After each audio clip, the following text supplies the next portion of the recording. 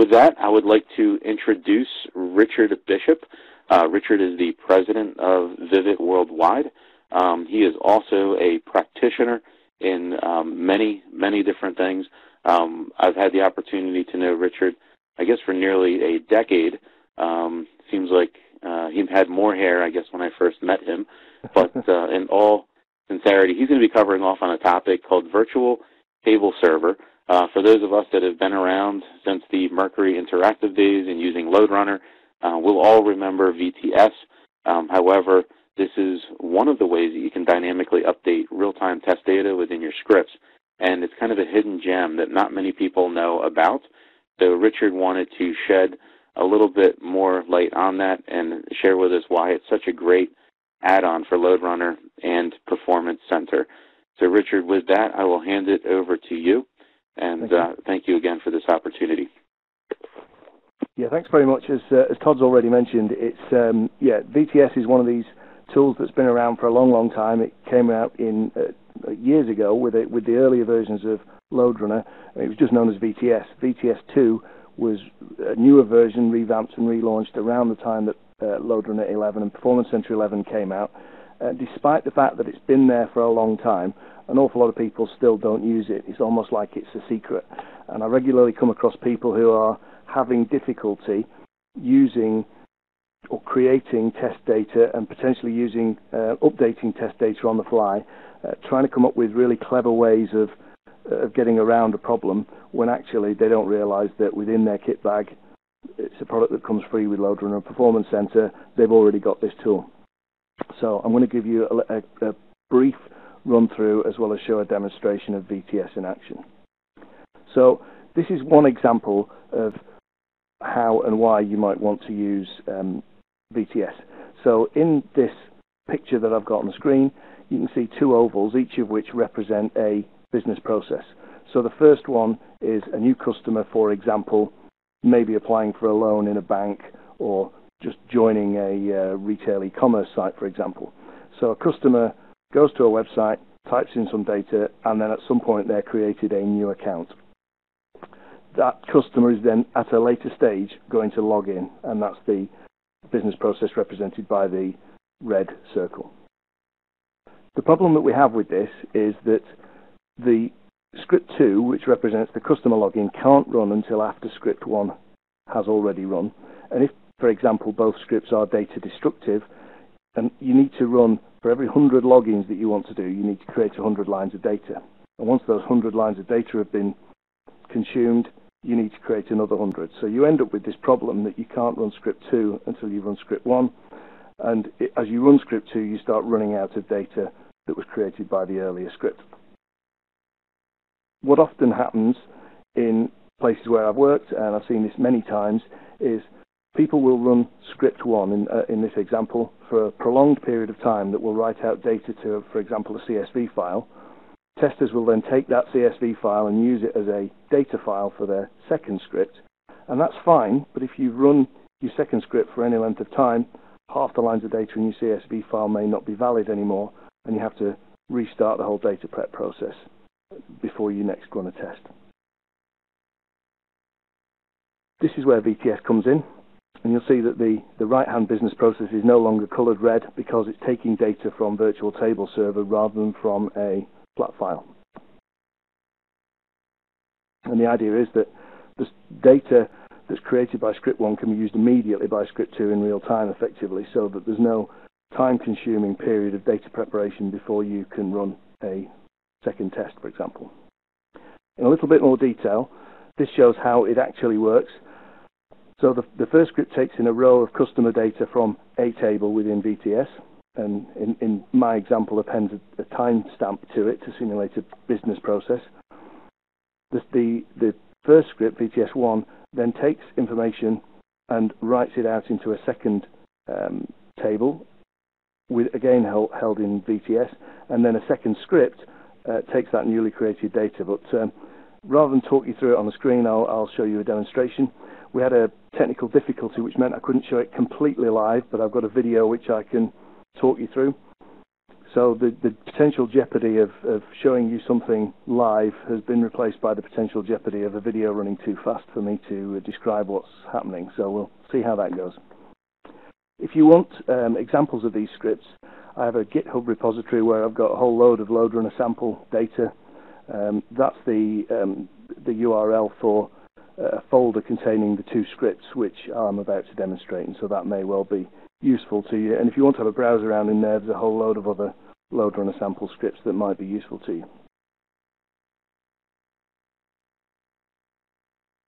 So I'll just switch to the video.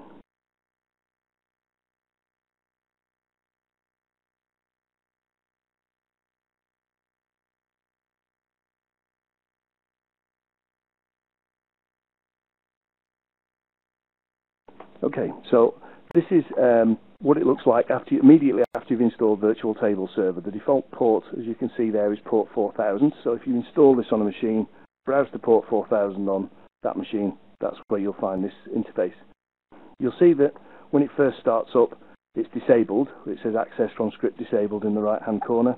And it also shows the default port that scripts will connect to. So you've got port 4000 is where you manage it, and port 8888 is the default port where your scripts connect to it. So if you click Enable, we've now got it set up and ready and waiting to connect to load runner scripts.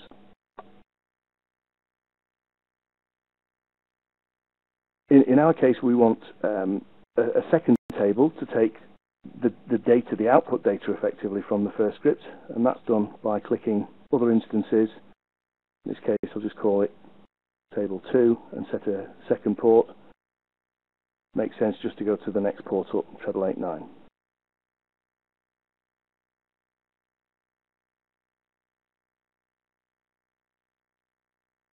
Okay, so that's now started, and I can browse to that and see the second table.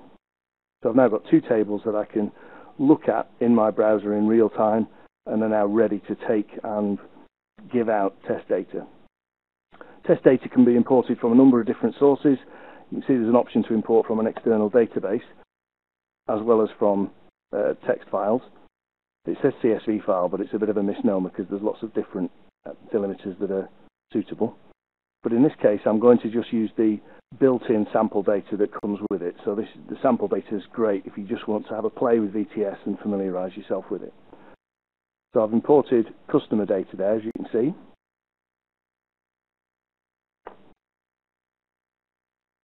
The good thing about VTS is that it's possible to dynamically edit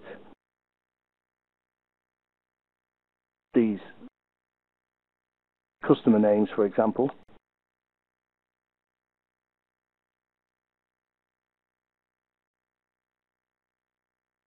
I've got a couple of people who are commenting that they can't see the video, and I'm not quite sure why that is, but we'll make sure that you can definitely see the recording.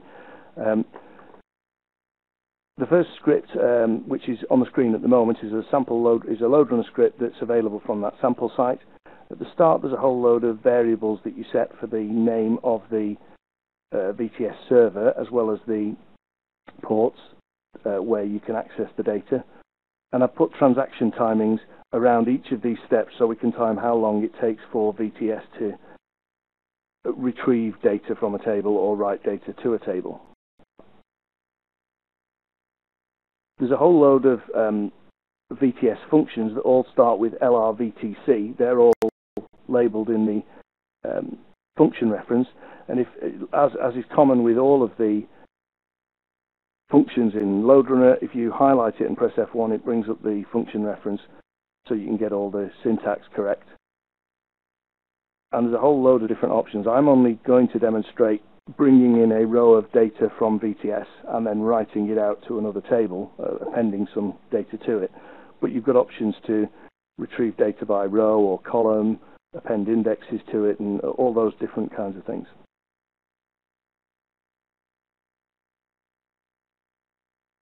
So after importing a row of data, the next step is, in this example script, to append a timestamp to it, just to show that we're doing something in real time.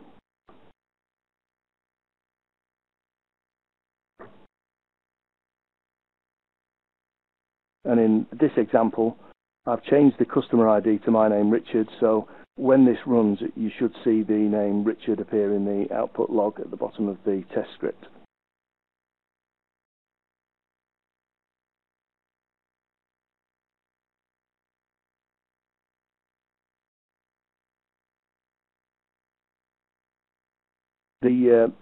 Because I'm bringing an entire row of data, I'll end up with a whole series of variables brought into my script. So in this case, customer ID, company name, and so on, as well as the timestamp that I've added.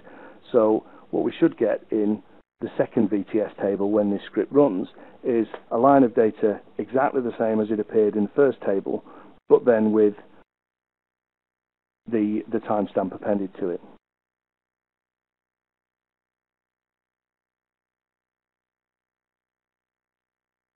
So if I play the script, you see it ran incredibly quickly. And in the output window at the bottom, you can see it says row containing the customer Richard has been retrieved from table 1. Further down, it says it was written to table 2. And we can prove that that's happened by going back to the browser and having a look at the tables themselves. So you can see the row of data containing the name Richard is now gone, and it's been appended into the second table.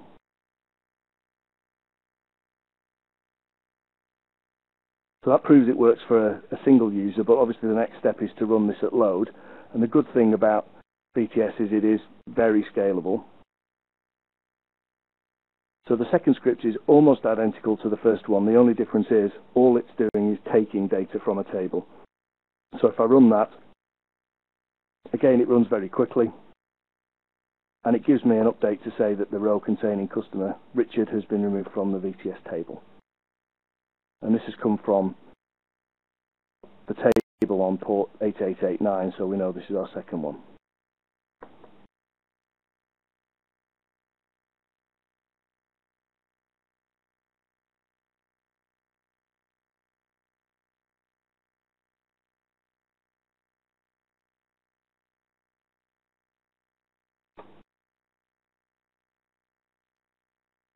So this here is a load runner controller window. Two scripts, exactly the same scripts that I've just demonstrated, and they're set basically to run for around a minute. I can speed this video up so we don't have to watch the whole of the minute of a test running. But what I've set it to do is for the VTS1 script to start, and then approximately 5 seconds later the second script will start, so that we know that the second script will always have data because it'll always be working behind. Okay, I've got a couple of updates from people who have been experiencing problems watching this video live. It appears to be because they can't install Flash. The good news is our next version of this webinar will be in HTML5, so that means you won't need to install Flash, so that'll be good. We'll also have these available as recordings, so you'll be able to either watch them online or download them as MP4s. So hopefully that will resolve the issue that you've got, because we're aware that people want to see this content.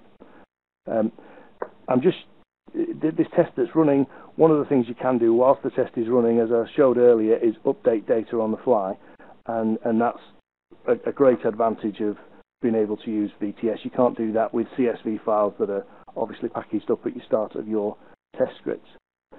So I'm not going to keep going, because I'm well aware of the fact that immediately behind me is Chris Trimper, who's waiting to do a demonstration of Storm Functional, and I don't want to crash too much of his presentation time, but that's giving you a quick feel for how VTS works, as well as some of the rapid response times. You've seen from the graph that's online now that it's taking data typically in around a millisecond from VTS, and it writes at the same speed, so it's incredibly fast and scalable. So very useful if you want to either create data on the fly, or for example, if you're testing something like a web service, you may well be given an authorization token that expires after a period of time, so you might want to maintain a cache within VTS of recently issued tokens that can be used by various scripts. So there's lots of potential reasons why you might want to use VTS.